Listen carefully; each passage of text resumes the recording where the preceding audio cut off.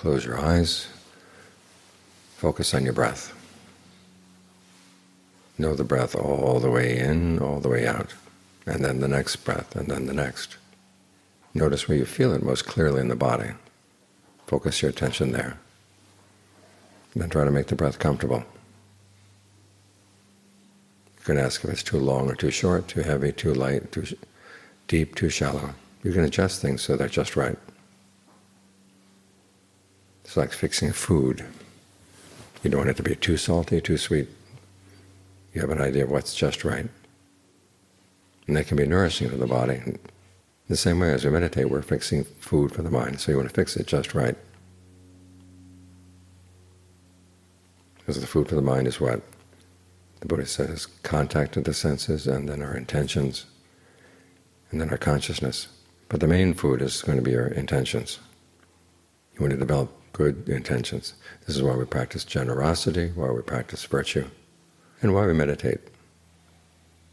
So we get practice in fixing good food for the mind. Food that gives you a sense of conviction that, yes, your actions really do matter.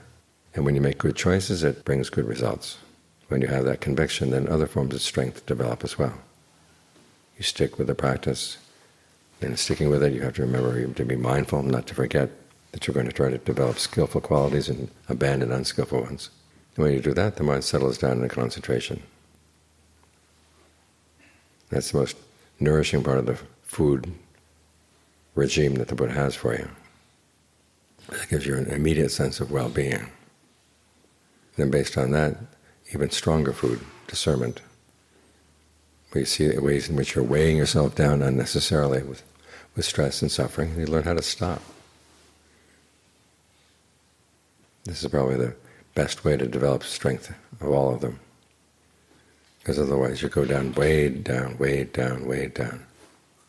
And no wonder you don't have the energy to do good things you know should be done. So it would lighten your load. And you find that it's a lot easier to do the good things you know are right. So we nourish the body with good food, we nourish the mind with good food inside. And as we do that, then the mind becomes strong. And when the mind is strong, then the things it knows are right, then it has the ability to do them. The things that it knows are wrong, it has the ability to let them go, because it's well fed inside.